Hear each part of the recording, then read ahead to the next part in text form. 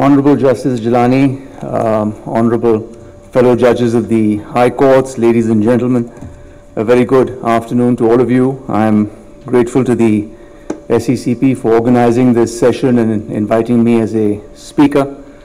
I'm conscious that we are perhaps running short of time, but I'm otherwise daunted to be here because as the last speaker, I have to follow in the footsteps of so many distinguished panelists who have preceded me and shared their very insightful thoughts. But I'd like you to bear with me as I try to unravel a principle that has been likened by at least one eminent jurist to be an awful bit of Japanese knotweed that continues to grow and spread its tentacles through the lawn, that being the principle of reflective loss, which is sometimes misunderstood and sometimes overstated. But before we embark on that, let us start with a somewhat more basic principle, which actually sets the tone. You're all familiar that in company law, the principle of independent legal personality, of course, stands well settled since the House of Lords decision in Solomon & Solomon. That being said, let us consider a situation in which two persons, one of whom is a company, suffer loss as the result of wrongful conduct of a third party. Generally, in law, either of the aggrieved persons may maintain a claim for compensation. The fact that one of the aggrieved is a company and the loss suffered by the other is said to be consequential to that of the company is normally not relevant. There is, however, one very notable exception in the realm of company law, which has been laid down by the Court of Appeal in the case of Prudential Assurance versus Newman Industries Limited. In that case, the claimant had brought a personal claim as a shareholder for loss said to have been suffered due to the directors breaching their fiduciary duties and defrauding the company. It was alleged that such acts resulted in a diminution in the value of the company and the value of the claimant's shares. The court held in that particular context that a shareholder could not bring such a claim, which is merely the result of loss suffered by the company in consequence of a wrong done to it by a defendant. It was observed that what a shareholder cannot do is to recover damages merely because the company in which he is interested has suffered damage.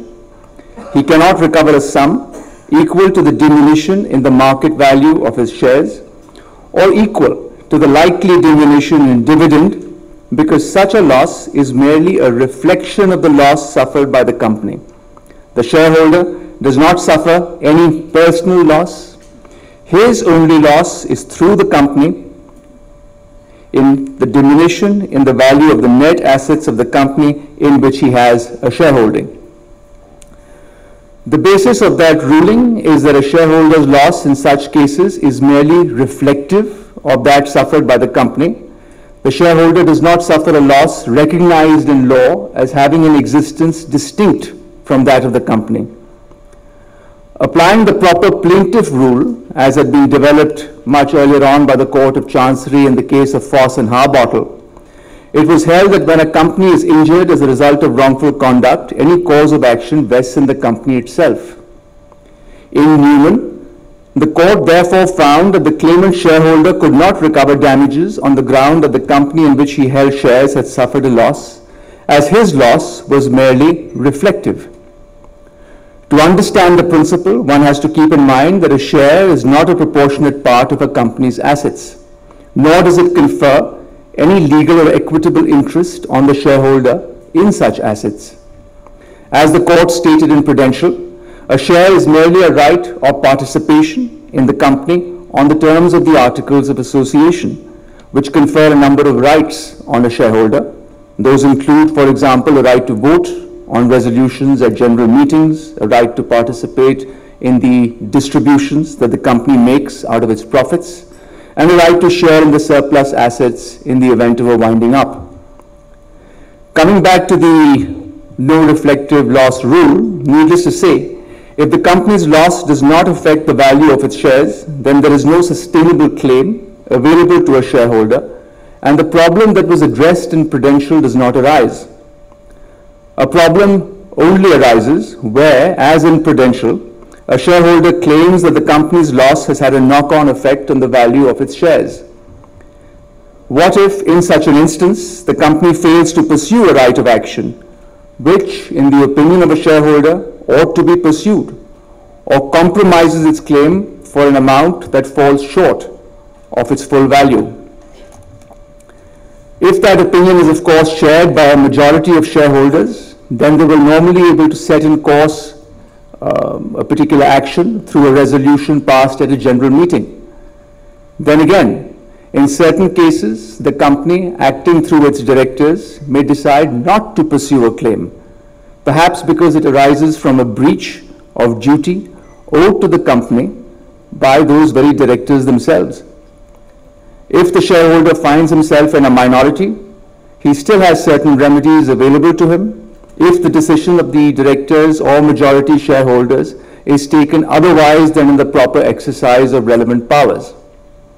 Such remedies, of course, include a statutory petition against unfairly prejudicial conduct, or a winding up on the just and equitable ground if those in control are abusing their powers.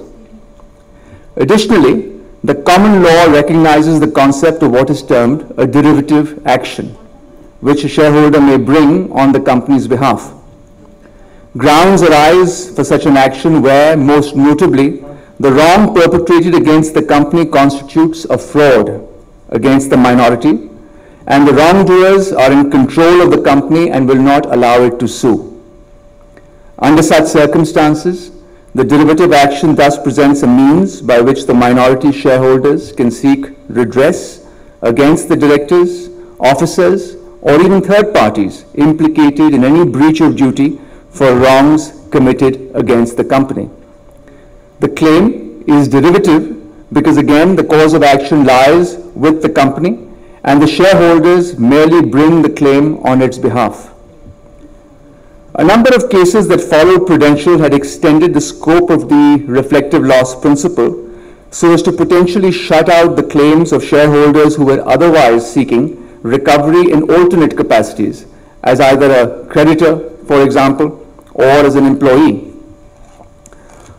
However, in Marex Financial Limited versus Sevalea, which also happens to be reported in our own SCMR, the citation is 2020 SCMR 1867. This is a UK Supreme Court judgment. It was reaffirmed, the UK Supreme Court reaffirmed the orthodox principle barring the recovery of reflective loss to the extent that the principle had been laid down in the earlier case of Prudential. The facts of that case were that Mr. Sevalea owned and controlled two BVI companies against whom judgment was made to pay a debt of some $5.5 million to a creditor, namely Marex. After the judgment was handed down, but before it was made public, Mr. Sevalea moved assets from the companies, leaving insufficient funds for repayment of the debts. Marex sought damages and tort on two grounds. Firstly, that Mr. Sevalea had induced the violation of its rights under the judgment, and secondly, that he had intentionally caused the companies to suffer loss by unlawful means. Originally, the court's jurisdiction to hear the case was challenged on the ground that the claims were precluded by the no reflective loss principle. In other words, that the proper claimants were the companies and not Marex. Marex was successful at first instance, but then the Court of Appeal held otherwise. The companies had been placed in liquidation and lacked the resources to pursue the claim. And even if the companies had pursued their rights, Marex would have had to claim as a creditor against other creditors, all of whom were actually connected to the alleged wrongdoer. After explaining the relevant principles, the Supreme Court examined the decisions which are said to have established the reflective loss principle, namely the judgment of the Court of Appeal in Prudential, and the later judgment of the House of Lords in Johnson versus Gore Wood and Company. Allowing Marex's appeal, the court clarified that the principle applied only to claims by shareholders, but not to those advanced by creditors. The majority decision concluded that Prudential laid down a rule of company law which would be subverted if the shareholder could pursue a direct personal action for his own benefit. Per Lord Reed, who authored the majority judgment, the court's understanding of the rule was consistent with the speech of Lord Bingham in Johnson. However, it was observed that Lord Millett's speech in the same case wrongly treated reflective loss as a wider principle of the law of damages based on the avoidance of double recovery. The majority judgment made clear the need to distinguish, firstly, claims brought by a shareholder in respect of loss which he has suffered in that capacity, in the form of a diminution in the share value or in distributions, which were the consequence of loss sustained by the company, in respect to which the company itself had a cause of action against the same wrongdoer. And secondly, claims brought, whether by a shareholder or by anyone else, in respect of loss which did not fall within that description, but where the company had a right of action in respect of substantially the same loss.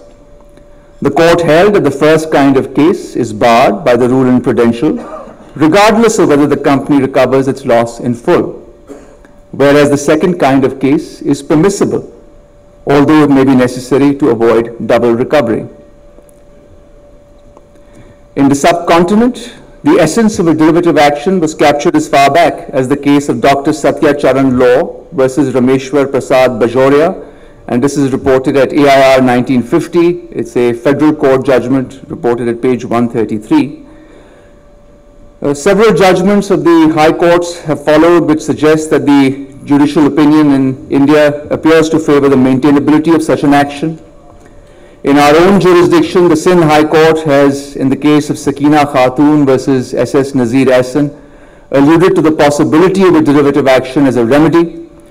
Although the matter before the court in that particular case was not a derivative action itself, Justice Munib Akhtar observed that it is of course true that if a company is in the control of majority shareholders who are abusing their position by, for example, defrauding the company, the minority shareholders can institute legal proceedings to bring such a situation to an end. However, the important point to note is that such an action is a derivative or representative action. The minority shareholders do not act in their right or on their own behalf. The suit is brought on behalf of the company, which is unable to take action because of its control by the majority shareholders. The company is, and indeed, must be impleaded in such proceedings. Subsequently, the possibility of such an action was also recognized in the case reported as Asif Manan and others versus Suleiman Lalani and others. The plaintiffs in that matter are minority shareholders claiming to hold only 1% in the total number of shares of the company. They claim to be aggrieved by a substantial payment which the company had made to a third party as an advisory fee and its post facto approval. Since admittedly the quantum of their shareholding was less than what was required to maintain a company petition, a suit was filed under the original civil jurisdiction enjoyed by the Sindh High Court at the principal seat. It was contended that payment of the advisory fee had caused a loss to the company and that as a consequence the shareholders had suffered loss. It was argued that this suit was maintainable in the form of a derivative action as the alleged transaction fell within the fraud exception to the rule laid down in Foss and Harbottle, with the directors having acted in breach of their fiduciary duty. The learned single judge, none other than Justice Junaid Ghaffar, who happens to be in our midst today, observed that depending upon the facts and circumstances of a particular case, the court could entertain such suits if the plaintiff could satisfy the court that the grievance espoused fell within the scope of a derivative action so as to form an exception to the rule in Foss and Harbottle. Articulating that principle, Justice Ghaffar opined that the said rule is that where what has been done amounts to fraud and the wrongdoers are themselves in control of the company, it is relaxed in favor of the aggrieved minority who are allowed to bring an action on behalf of themselves and others, And the reason for this is that if they were denied their right, their grievance could never reach the court, because the wrongdoers themselves, being in control, would not allow the company to come before the court and sue. Whilst observing that case law from the English jurisdiction had persuasive value, His Lordship went on to examine the judgment in Foss and Harbottle so as to recognize the possibility of a derivative action being a remedy available in addition to the remedies that were otherwise created in terms of the Companies Act 2017. On that note, turning to our regulatory framework, it is discernible that a number of measures have been introduced through the Companies Act to strengthen the role of the Commission and enhance the authority of the Commission to streamline the workings of companies and to make sure that they are kept on an even keel. Most notably, the threshold for filing a petition has also been reduced under Section 286 from 20 to 10%. As such, while an aggrieved minority shareholder can bring an action against the company, or in other words, against the adverse decision taken by the controlling shareholders, recourse nonetheless remains limited to the extent of those who meet that qualifying requirement. What that essentially means is that anybody who has, or any group of shareholders who are aggrieved, who have a 9.99% share, for example, or less, would remain excluded from availing the statutory remedy. A derivative action, on the other hand, is not hindered by that qualifying requirement, but it remains unacknowledged under the Act, despite measures for codification having been taken in other jurisdictions. For example, in the UK, the Law Commission had proposed substituting the common law action with a statutory framework. And this is something which Justice Shahid Karim had perhaps touched on during the course of his address about how much more extensive the 2006 Act in the UK is. And based on the recommendations of the Law Commission, the common law rule has since been partly codified and displaced in the UK by the Companies Act, with sections 260 to 263, setting out the framework of what is now a statutory derivative claim. As a result, the causes of action and variety of petitioners have been expanded.